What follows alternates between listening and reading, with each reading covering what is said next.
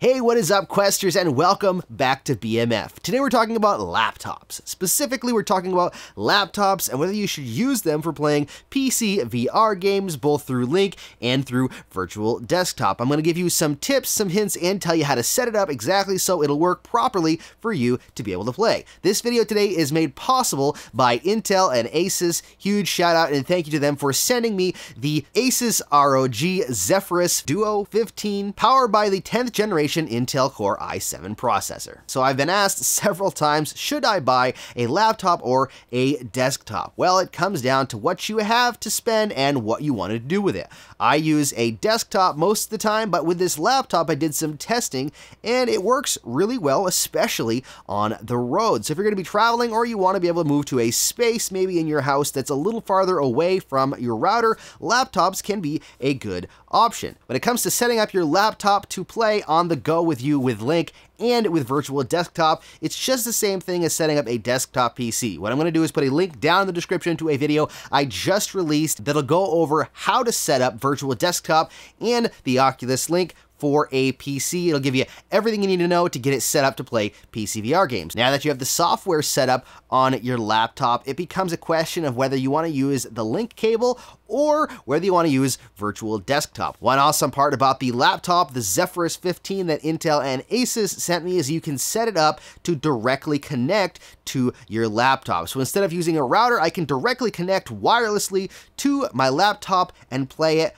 as a hotspot, so it actually connects directly, not going through a router, which is pretty awesome. I'm going to show you how to do that right now. All right, so the first thing you're going to want to do is make sure that your laptop is connected to a Wi-Fi or Ethernet connection. Ethernet connection would be better, and a lot of times in hotel rooms when you're traveling, they'll give you an Ethernet connection at the desk to connect to, but if not, you can still connect with Wi-Fi. That's a requirement. Just make sure those are done and connected. Next up, go down to your search bar and type in hotspot. You'll see under settings that it says mobile hotspot, so click on that. Next up, make sure you turn the switch at the top to on, where it says share my internet connection with other devices. It'll then show you your settings on how to connect. You can either have Wi-Fi or Bluetooth. In this instance, you want to do Wi-Fi. Now you're going to see down below where it says network name. It'll give you the name of the network you need to connect to, as well as the network password and the network band. Make sure this band is set to 5 gigahertz because that is the speed at which you're going to need to play games with Virtual Desktop without any issues. You can set it to 2.4 or any available, but in this instance we want 5 gigahertz because that's what we really need to make Virtual Desktop work properly. Once that's set up, all you gotta do is jump into your Quest, find this network name, type the password in, and you are directly connected to your laptop. The benefit of this is that you get a direct connection to your laptop instead of going through a router, and when you're traveling, whether you're in a hotel room or maybe some spotty Wi-Fi at a relative's house, you don't have to worry about connecting through the router. You can connect directly to your laptop. The next step to setting up your laptop is getting SideQuest enabled, and that's a big step. That actually allows you to add games and awesome experiences, most of which are free, onto your Quest on the go without having to worry about connecting to a desktop PC. I'll put a link down in the description on the portion on how to get your Quest and your PC ready to sideload. Once that's all situated and set up, come back and let's talk about sideloading.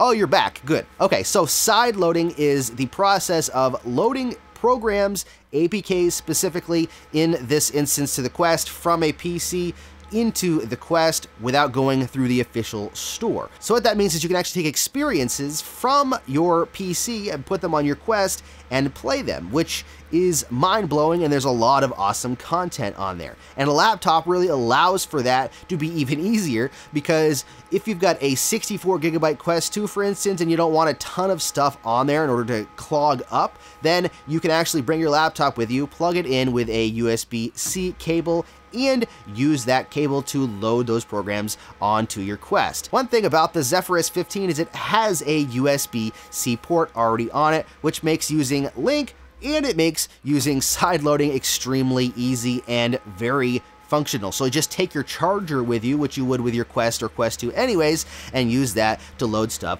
onto your Quest. Let me give you some tips and recommendations on things you should check out. First off, there are some awesome side quest first-person shooters like Pavlov, and a new one that I just discovered called Aim XR, which is a lot of fun. It reminds me a lot of Counter-Strike. There's also RPG games, puzzle games. There's a plethora of different things to check out. There's even paid games that you can buy through itch.io, and it's just a really awesome library of mostly free and some paid stuff that you can check out aside from the official Quest store. And this really opens up the option for you to be able to load a lot of new stuff onto your Quest while on the road, which is another awesome part about having a laptop. When looking specifically for a laptop for the Quest 2 to take on the road with you, whether it's to sideload content, to offload footage, and even to play some PC VR games, there are some things you should look for to make sure that you can get the best for your money. When looking at the minimum specs for PC VR, I check out the Rift S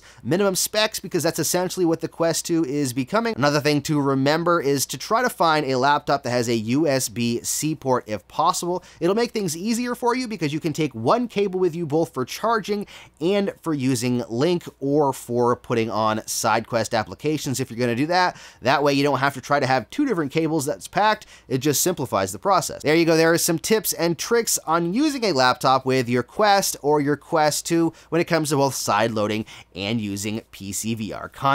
If you have any questions, please leave them down below for me. I'd love to answer anything you have for me, and I'll try my best anyways.